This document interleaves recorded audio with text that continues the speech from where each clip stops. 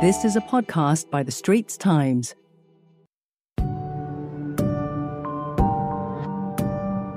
Welcome to Singapore's War on COVID, a podcast series by the Straits Times.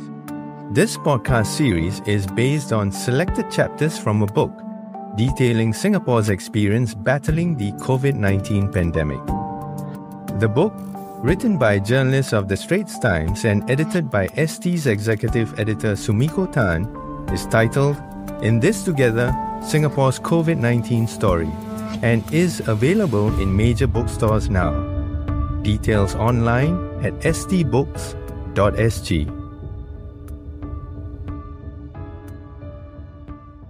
Hello, I'm Timothy Goh, a health correspondent at the Straits Times, and I'll be reading you a condensed version of The Hunt for Masks that I wrote for Chapter 2 of the book. Episode 2: The Global Hunt for Masks. This is a story of how Singapore quietly and quickly dispatched individuals and teams overseas from late January 2020 to procure masks and other essential items such as thermometers, and how Singapore managed to bring home full-scale mask production capabilities on the quiet.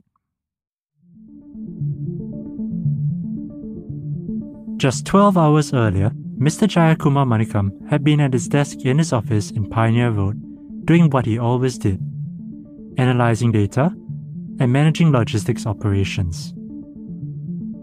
Now, it was 3 a.m. He was in a factory in India's high-tech city of Bengaluru, on a critical mission with Singapore's future at stake. He had crucial documents inside his hastily packed backpack. His mission? To secure a large shipment of surgical face masks for the Singapore government. Mr. Jayakumar, who was then Senior Operations Manager at ST Logistics, said, It was January 20th, 2020. I was in my operations center, and at 3 p.m., I was called for an urgent brief and told to fly off at 8 p.m. that same night. Without a second thought, I said, okay, I'll do it because it's for the country. He had just 3 hours to head home, throw some clothes into a bag, rush to the airport. All he could tell his wife and daughters was that he had to leave for an important assignment. They thought I was joking. The 56-year-old had not flown overseas for work in 27 years.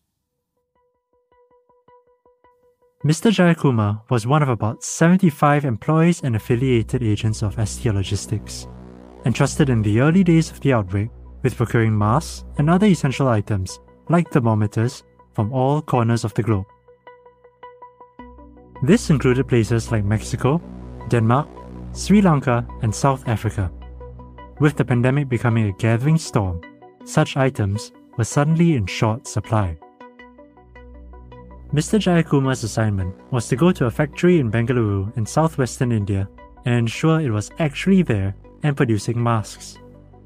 Some less than honest vendors were known to be taking advantage of the global mask buying frenzy. He had to slice open the masks to ensure the filter layer had not been replaced by another material, and also ensure that the pallets of masks were actually loaded onto trucks and sent to a secure freight agent appointed by ST Logistics. Shipments were known to have been diverted midway or to have mysteriously disappeared into the hands of another country's buyers. Things were starting to turn ugly around the globe. Returning to Singapore after 9 days in Bengaluru, he was sent off again the next day. Back to Bengaluru, and then Mumbai, the financial centre of India on its west coast. But Mr. Jayakumar was prepared to go where he was sent. The race to procure protective face coverings was an exercise in speed as well as wits, and ST Logistics was at the centre of it.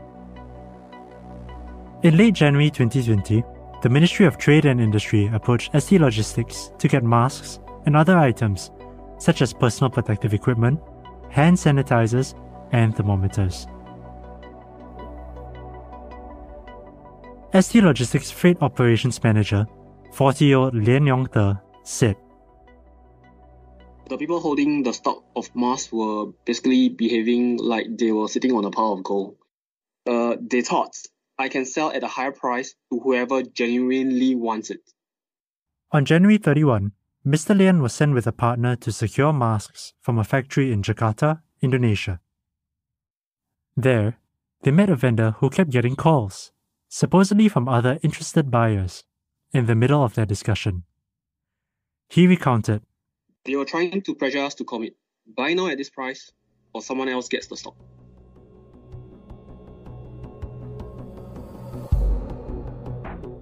ST Logistics walked away from suppliers who were unfair in their dealings. Prior to the pandemic, disposable surgical masks were a low-value item. As Mr. Gabriel Lim, Permanent Secretary of the Ministry of Trade and Industry, put it, well, no one in Singapore bought masks. It was penny to the dollar. Pretty cheap stuff. Singapore companies produce a small number of masks in some overseas factories, but they were generally not intended for domestic use. At home, the government had built up its own reserves of masks for local medical needs, having learnt from its experience with the SARS outbreak and transboundary haze. The stockpile of surgical masks was enough only for the medical sector for some months. Then came the pandemic. No one had foreseen a situation in which nearly everybody might need to use a mask on a daily basis. Mr. Chan Chun Sing, who was Minister for Trade and Industry till May 2021, said, If everybody use one surgical mask, then it's 5 million per day. Then that is like 1 whole month of supply for the clinical setting. Then obviously we can't afford the kind of burn rate whereby you in one day use up 1 month's worth of supply. With surgical masks in short supply, the government decided at first to limit their use to healthcare workers, which was also the advice of the World Health Organization in the early stages of the pandemic. In early January 2020, the Wuhan virus, as it was then known, seemed like a faraway problem. But things started to change as the disease spread outside China. A global run on masks began with Chinese nationals in various countries buying them up in bulk. Then, as COVID-19 began to spread around the world, scarcity descended into chaos. Former supply lines were discontinued and agreements ignored as countries closed their borders and imposed export bans. In early March, Germany stopped the shipment of 240,000 face masks bound for Switzerland, sparking a diplomatic spat. In early April, the United States was accused of modern piracy after allegedly diverting 200,000 masks meant for Germany to its own shores while they were being transferred between planes in Thailand. It was also accused of sending people waving cash to buy a plane load of masks meant for France on the tarmac in China.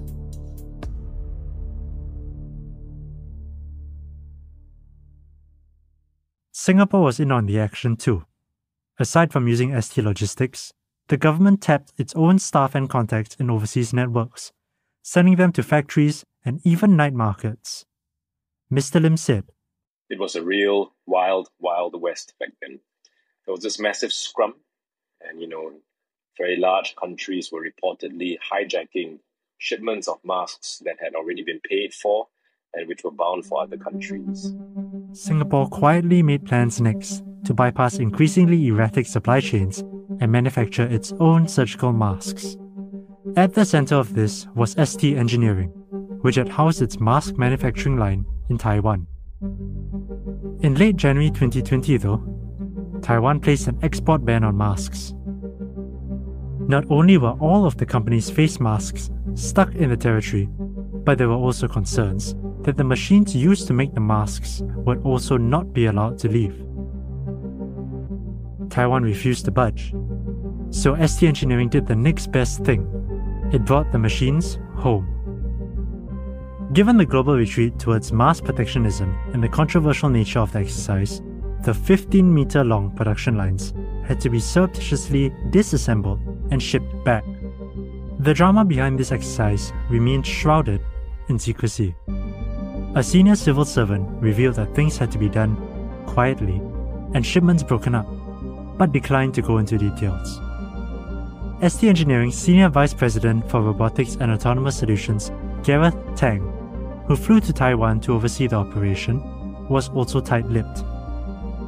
But the 41-year-old did reveal that a crucial ingredient was shipped back to Singapore along with the machines. ST Engineering's stock of melt-blown polypropylene, which is essential for making the critical filter layer in a mask. Besides this secret effort, they started buying and importing more surgical mask-making machines. This enabled ST Engineering to begin producing the first batch of made-in-Singapore masks in early February 2020. Mr. Tang, who is also head of Urban Environment Solutions at ST Engineering, said, "It was quite a moment for us." They raced to meet a 2-week deadline while restrictions on travel tightened every day. He said, "I must say that setting up a plant in 14 days and ensuring every single building block could come in for us to make the final product was very challenging, and when the first piece of surgical mask came off the production line, there was a lot of joy." The next challenge was to produce enough masks to meet the needs of Singapore's entire healthcare system. The melt-blown polypropylene ST Engineering had brought back from Taiwan would soon run out, so the hunt began again to find machines and raw materials to manufacture the country's own supply of filters. With help from MTI and the Economic Development Board in sourcing what it needed, ST Engineering was able to begin producing filters shortly before Christmas 2020. Mr. Tang said, "The key critical elements that allowed us to do so were speed, agility, and expertise. If we were any slower by a week, we'll be finished." As personnel in the field worked to secure a supply of masks, the government was fighting a parallel battle to keep its supply from running out while ensuring people masked up and stayed safe. Mr. Chan said, At that point in time, it was not just a logistic exercise, it was a psychological exercise. The mask itself was not just about preventing inhaling and exhaling of the virus. The mask itself was also a psychological confidence marker. Without the mask, people felt they were not protected. This required a multi-pronged approach. The government had early on released some surgical masks from its stockpiles to retailers. When the panic buying continued, threatening a run on limited supplies, it announced on January 30 that every household would get 4 surgical masks. The delivery had to be smooth, said Mr. Chan. If people had to stand in long lines to collect their masks, it could trigger greater anxiety about shortages. The masks needed to be packed and handed out quickly, and, despite the best efforts of the Singapore Armed Forces, which lent its soldiers for this endeavour, the whole process would take at least 2 or 3 days. The decision was made to hand out the masks over 7 days through residence committee zones. Mr. Chan had grassroots leaders send him photos of the distribution process.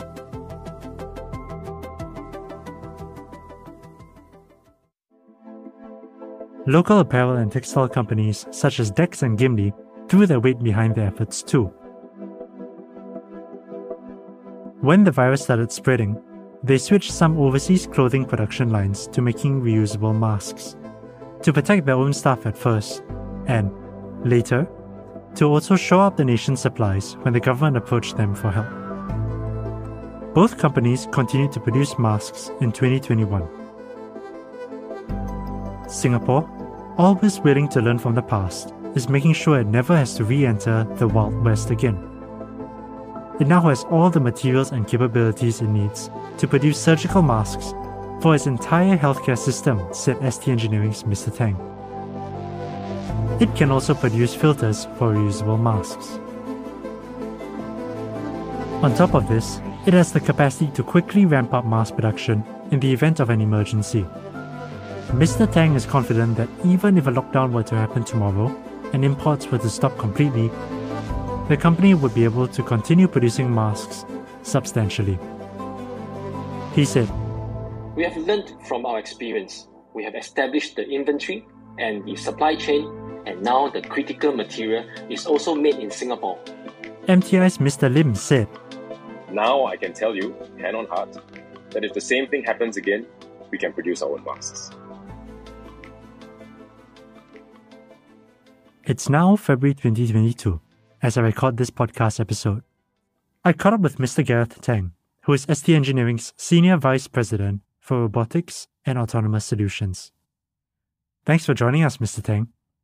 What's the current state of the made-in-Singapore mask industry? For instance, can the mask-making machinery itself be made here in the event that a future pandemic cuts our supply lines immediately?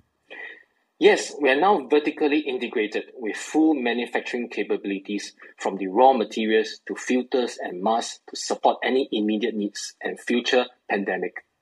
Thanks, Mr. Tang. I invited Mr. Gabriel Lim, Permanent Secretary of the Ministry of Trade and Industry, to join me in a quick catch-up. So, Mr. Lim, thanks for joining us, and I wanted to ask you, given the threat of the next big variant and new diseases, what's Singapore's current progress in building self-resilience in the production of essential items, like masks? Well, thanks very much, Tim. Very happy to join you today. I would just say that we definitely have made progress, but I would say that the progress is done on multiple fronts. I think you asked specifically about our local production capacity, I will share with you that we certainly are able to produce a fair amount of masks for domestic consumption, and we can ramp up if necessary if demand were to rise. But I should also add that the domestic production is not the only way in which we are hoping to manage or fulfill the demand for such essential medical supplies. We have also been diversifying our imports from many other countries so that we are not overly affected by any disruption in any single one import source. And also stockpiling, just to make sure that we can weather any short-term supply chain disruptions and to make sure that our essential needs are taken care of, at least temporarily. So, what proportion of our mask supply is made in Singapore, and what proportion out of Singapore? No, I think it's a function also of how well the market is working. So long as supplies keep flowing, the markets remain open, export bans are not in place, I think we would do far better diversifying our imports and making sure that we are able to meet local demand for masks and other essential medical items in a way that's obviously affordable and a way that's reliable. But obviously when supply chains are constricted, when there is, hopefully not, but should there be export bans in place, then naturally the proportion produced or the proportion supplied by local production will rise. And this is a dynamic balance that will vary and will be optimized depending on the external situation. Okay. And will there ever be a case where we rely 100% on domestic supply? Well, I hope that, a time where we will produce everything ourselves may well be a time when there are global export bans and we have no choice but to be self-sufficient. And frankly speaking, I hope that scenario never comes to pass. I hope that markets will remain open. I hope that countries will still continue to trade with one another, be it masks, be it food, be it energy supplies, and so that we can continue to enjoy this mix of both imports as well as some local production in order to fulfill our national needs. Thanks, Mr. Lim. We hope you enjoyed listening to this. I'm Timothy Goh of the Straits Times. In the next episode out on April 18, my colleague Sumiko Tan will chronicle the attempt to manage an unprecedented national crisis, titled Inside Singapore's COVID-19 War Room.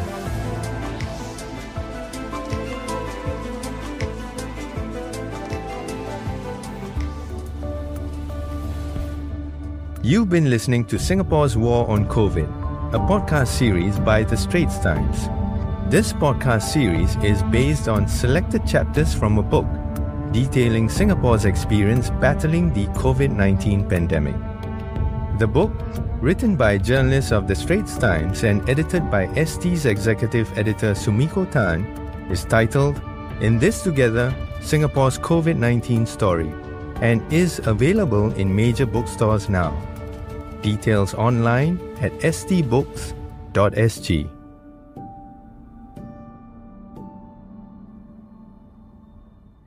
That was a podcast by the Straits Times. Send your feedback to podcast@sph.com.sg. Find us on Apple, Spotify, Google Podcasts, or via the Google Voice Assistant and Amazon Alexa-enabled devices. For more podcasts by the Straits Times, the Business Times, and Money FM 89.3, you can also download the Audio by SPH app. That's AWEDIO.